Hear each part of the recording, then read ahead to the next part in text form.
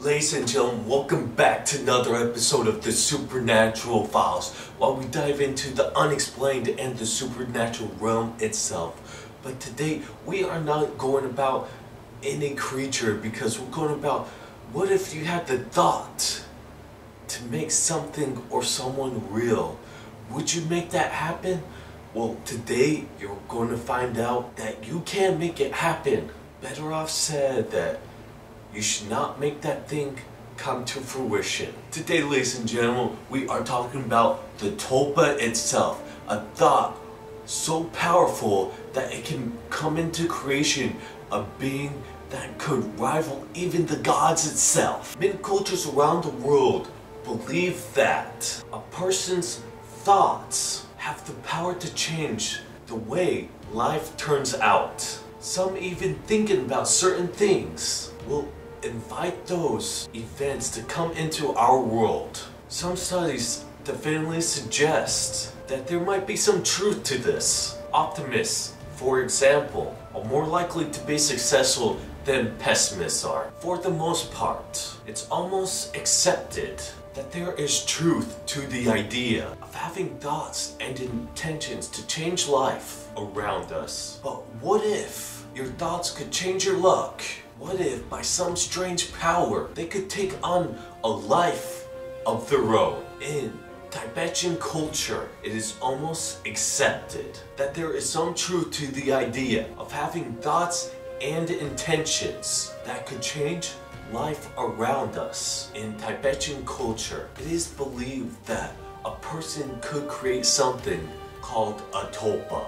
And what it's supposed to be suggests that our minds are really more powerful than we think they are. Now that the concept has been more familiarized around because of the internet, people are trying to create a tulpa themselves.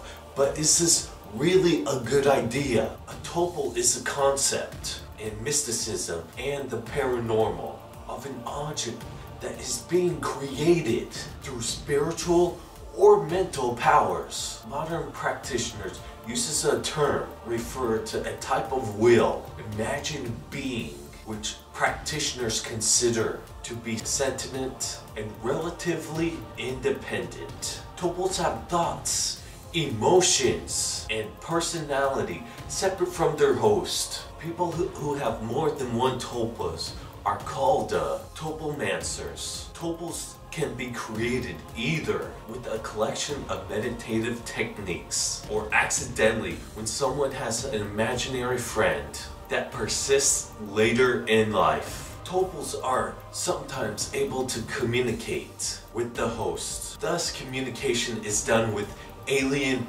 feeling thoughts, in which they sense thoughts that are distinctly not their own. Some tulpamancers may experience hallucinations of their tulpas. This includes auditory hallucinations, visual hallucinations, tactile hallucinations, and olfactory hallucinations. Tulpamancers that have these hallucinations may be able to see, hear, or touch their tulpas. Possession is when the tulpas take control of the body themselves. When possessing the host experiences depersonalization, and the tulpa has control of the body alongside the host, or switching places with the host, having control of the whole body. And you're probably wondering yourself, how is a tulpa made? Glad you asked that. It all depends on whether you believe the old tales of the Tibet culture, or if you are more of a fan of the modern Tulpa mythos. In both mythologies, Tulpa is created by concentrating heavily on creating a fictional character until it starts to creating sentience of its own. The creator will think of everything regarding the tulpa, including its personal appearance, its personality, as well as its preference. The thought forms start to be more and more real. However, that's where the creational steps stop being the same.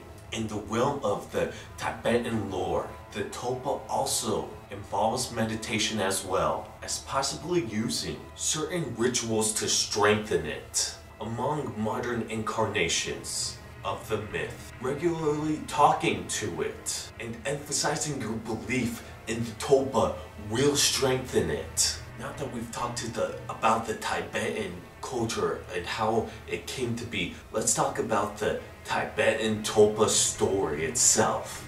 In Tibet, tulpas are fairly serious and are thought as thought form that becomes its own being. In the 11th century, creating a tulpa was said to be an exercise in creating your own deity. The idea was that students should be able to see all the deities or exercise of the human mind. Students who accepted the deities were thought to be seen as failures. That being said, students would have a lot of reason to feel like the tulpa was a deity. After the person created the tulpa, it started to having the owner's personality and thoughts that are totally parallel to the human. But that's not all that happens. That is just the start of what happens when you create a tulpa. Tulpas start to be increasingly more powerful after they are created. At first, the creator will only start to see glimpses of the tulpa out of the corner of their eyes. After a while, they will be able to see the tulpa standing right beside them. Soon, others start seeing the tulpa. Then, the tulpa starts to be interacting with real life objects. According to some lore, some powerful tulpas can go out and do tasks, can be sent to meet others, or would be created to harm others. In some rare cases, tulpas may actually buck the control of the creator and turn against them. The results can be allegedly fatal. You're probably asking yourself, how powerful can a tulpa be? Well, we're about to get into that. According to Tibetan belief, a tulpa can only be as powerful as the thoughts it was created from. A tulpa that came about from a person that was unfocused or didn't take part in serious meditation may not have a very corporal form, or just may appear as a gray mist. On the other hand, a tulpa that is created from extremely powerful thoughts could possibly become a godlike creature. Well, I don't know about you, but there have been many occurrences, like early in the 2000s, there was a character go around the internet known as Slenderman. It was made up as a joke, but as more and more people came across it through the early days of the internet, that creature started to have stories among its own from creator to creator, and it's possibly that that creature is still out there looking around, possibly hunting for suspected victims. I don't know about you, but if I come across Slenderman, I'm going to be running the other way. Thank you for joining me, and if you like this video, be sure to hit red subscribe button down below, thumbs up, click the notification bell to always on, and leave a comment down below. And like always, I'll see you guys in the next one. See ya!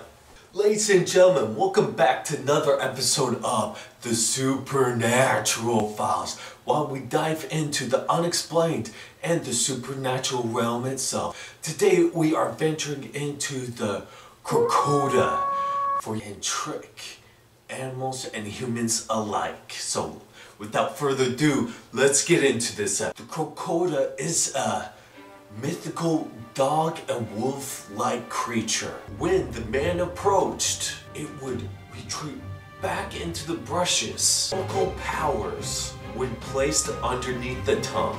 Many classicists in the woods, and you hear someone that repeats your name or talks to you as if someone is there, and you go to investigate and someone is not there. Do not go, because